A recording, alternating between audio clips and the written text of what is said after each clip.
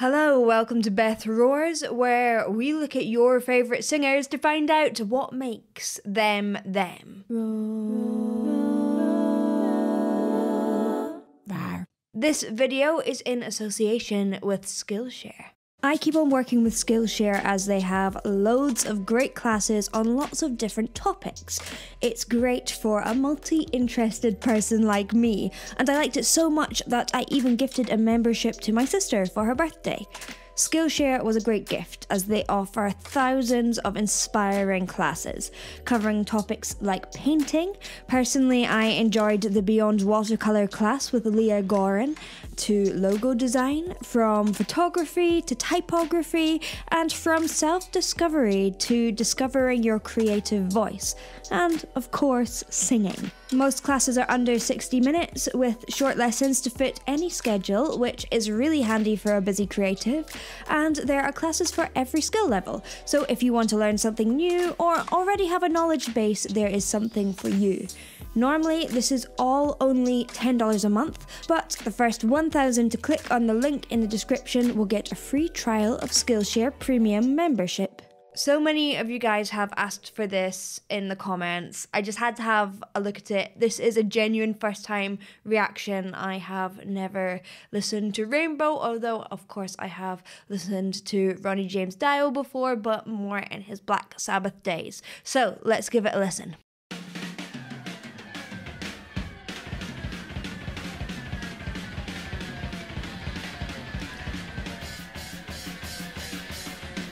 What an epic drum solo to start on.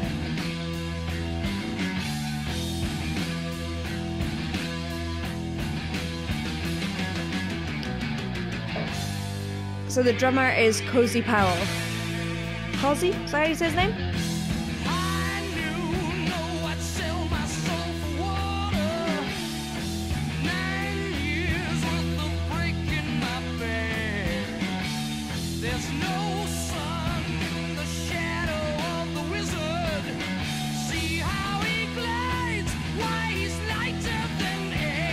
He is known as one of the most influential rock singers of all time, and there might be a reason for this. Now, you can hear it. His voice is so balanced, but his voice is really intentional. There is so much going on in terms of tone when he's using clean singing, when he's using distortion, where he's using vibrato, where he's taking it off. He is using these as colors to paint this picture, and this is a very it's a storytelling song, so he has a lot to portray, but he does that so well throughout these nuances.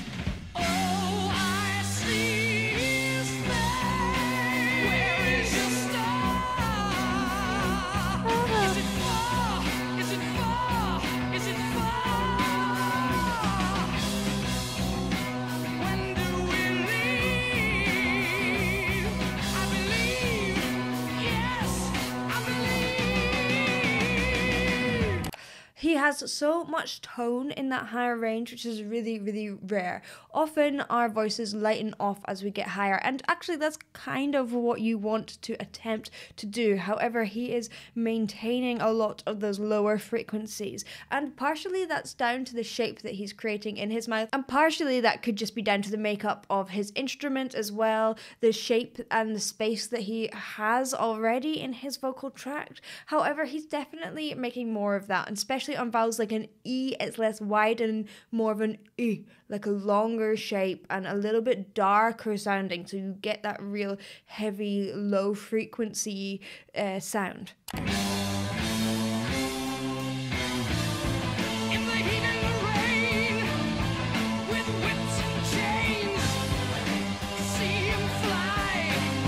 So I love how he uses consonants and vowels in a really, really interesting way. So he'll be like, fly. He really pronounces every single letter in a word. So for example, if he was saying the word black, he would be like black.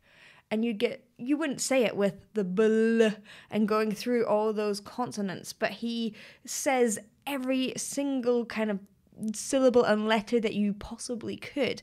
And it makes a really distinctive sound, but also it brings clarity to the sound that you wouldn't get otherwise. So many die. Die! Build a tower of stone without flesh and bone. See? Just to see him fly. We don't know why.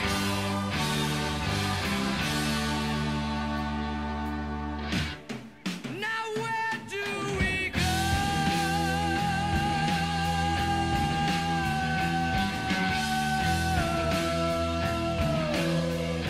Okay, so there's a couple of things there on go. He just does so much great technical singing.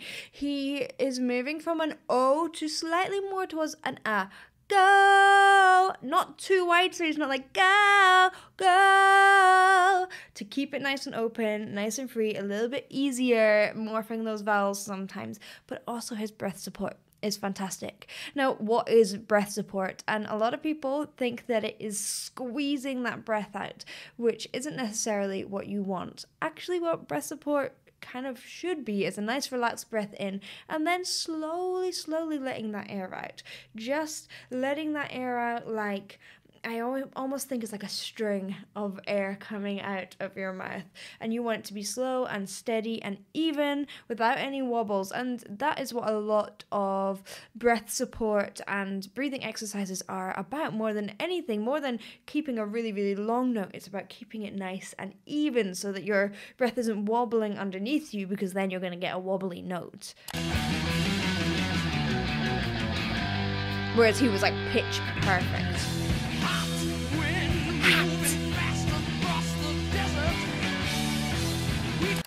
Again, using like onomatopoeic, I don't know if that's a real word, but he's using words that sound like the meaning, but he's expressing them in that way, like hot, fast, making it sound hot and fast.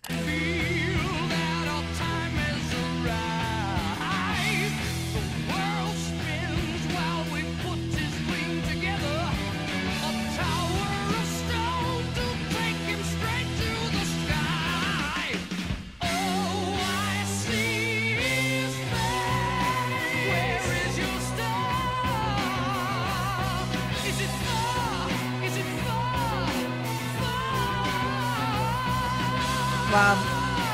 When do we leave? Hey, I believe.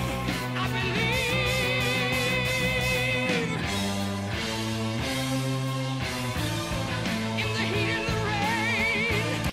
It's really important to note that although his voice sounds massive, he is not pushing. It doesn't sound like strained at any point. It sounds relaxed. It sounds really easy for him. Those distortions are happening above the vocal cords, I think. So it's not got a feeling of squeeze in it. It has a feeling of almost classical singing because it is so open, but with extreme diction in there. So you're getting this amazing story about a wizard happening in it. And, you know, a lot of their music has a lot of morals in, so that's great that you can hear absolutely everything. With whips and chains, just to see him fly.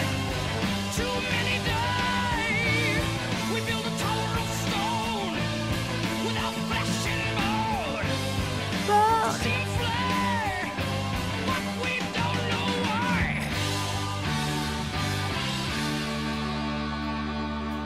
Oh, now where do we go?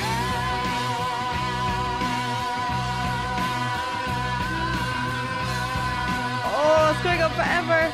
So good. The guitar is lovely in this. It's Richie Blackmore.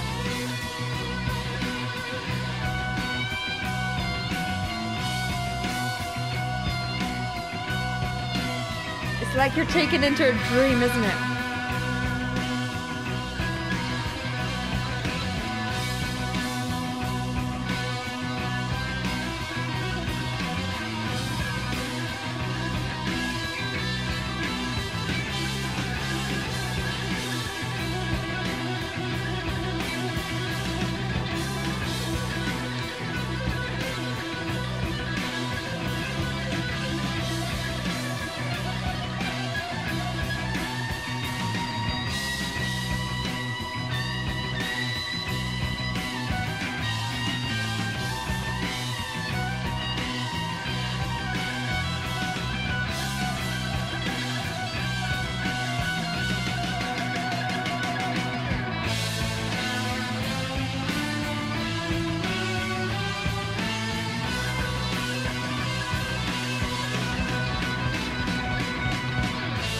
Okay, I'm going to stop because I know it's in the middle of a guitar solo. Everyone's going to hate me, but I want to talk about his guitar solo. What he's doing so well, and you only really get this with amazing guitarists, is that he's not overdoing it. He knows the moments to pare it back and make it a simple melody, and then he shows off, and then he pairs it back again, and it really takes you on this journey. Often when people and singers first start out, and especially if they have a lot of skill, I feel like people just overdo it and they throw everything into their songs. But for me, I love it when people bring it back to simplicity, and then those moments of showing off really mean something.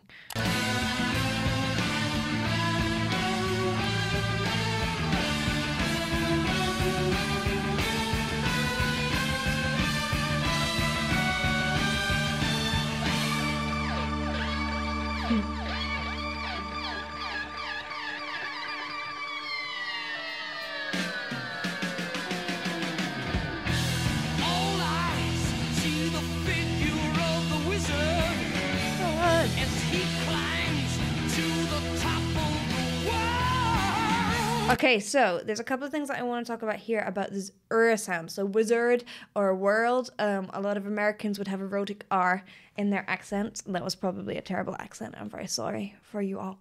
But he's saying wizard, like a UH, and world, and that just keeps it that little bit more open. And R sound is when your tongue, for some people, it might pull back into a little bunch, and for others, it might make a little kind of cup at the front and flick up forward. Either way, this can get in the way of that airflow, and you don't really want that when you're singing, especially when you're singing high. So leaving that sound off and making it into an wizard then makes it a lot easier. This is a time to be a little bit British on it. But also he's got great tone, as I said earlier, and this comes from his chord closure. Now, breathy tones can be good, dependent on the style, but for this, again, it requires so much clarity to tell that story, and it's just part of kind of metal to have like strong tone. And to get that strong tone, you need full chord closure. You need your vocal cords to meet fully. And for some people, this can take a bit of work, a bit of training. Some people, it comes really, really naturally too. To him, it sounds so balanced. The way that he's getting onto notes, we'll talk about that in a second. I think it's just natural for him. No sound as he falls instead of rising. Time standing still, then there's blood on the sand. Blood on the... See those consonants again?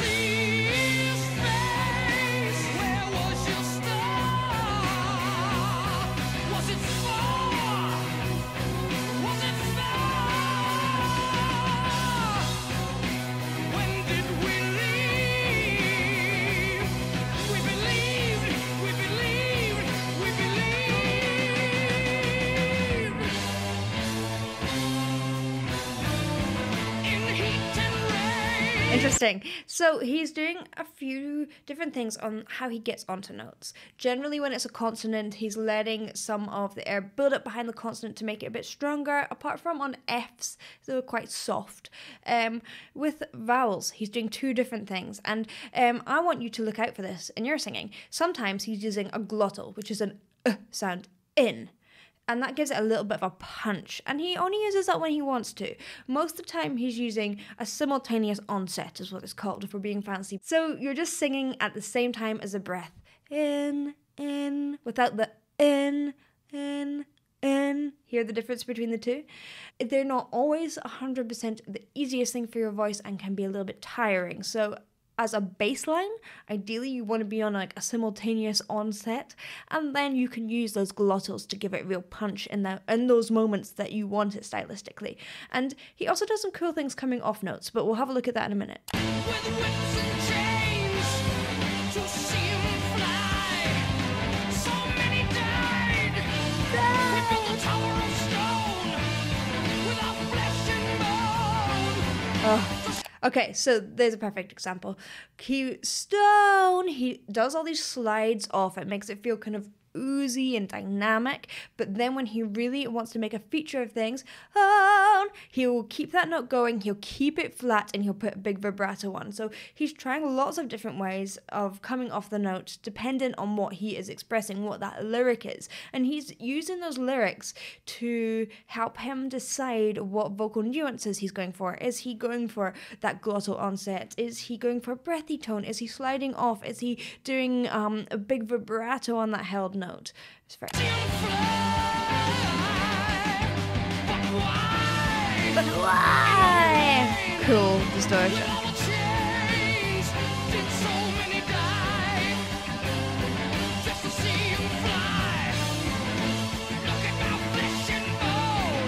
Flesh and bone.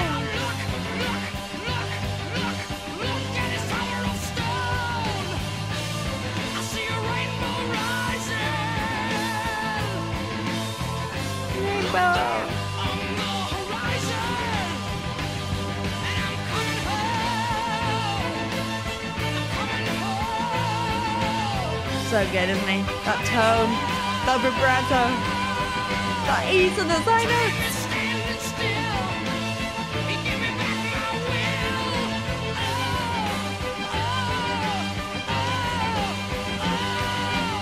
Okay, this is something that is a pet peeve of mine, not him, that other people do, and he's doing it so well, is that people saying like an O and they don't mean anything with it. I feel like if you write an O or an A or any sort of emotional exclamation in your song, then you have to sing it as an emotional exclamation, and there, the oh, it sounds like it's coming from his emotion, which is really important, whereas people often in a lot of music will be like, oh, I'm like, what is that there for? I feel like for me, my personal taste is that everything kind of has to come from an emotional place. And if it doesn't, then for me, I find it obsolete. And I love like big fancy singers who are able to do big riffs and runs, but then it becomes boring to me if it's just a show off. But it's possible to show off like he is doing here and it to feel emotional.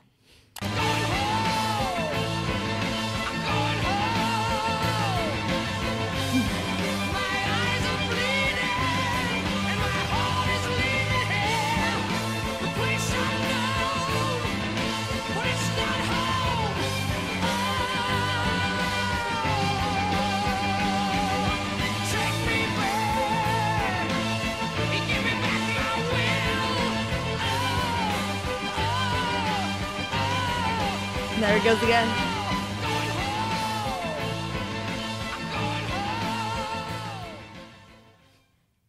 The reason that he is called one of the most influential rock singers of all time is because he has such a distinct style that has become synonymous with an era of metal, and he combines technicality with amazing storytelling, and often people are one or the other, but to get true legendary status, then you have to have more than one of these, and that is why he's awesome. Thank you for watching. I hope you enjoyed. If you did, please do like and subscribe, and I will see you in the next one. Bye.